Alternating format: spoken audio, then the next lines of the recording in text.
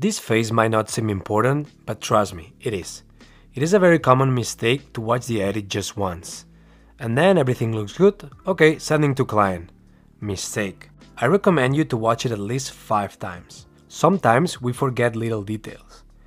Maybe there is a zoom in that doesn't land in the right spot, or maybe a certain shot needs some stabilization, or maybe there is a person in the background that you didn't see before. I recommend you to watch it a few times and each time focus on different things.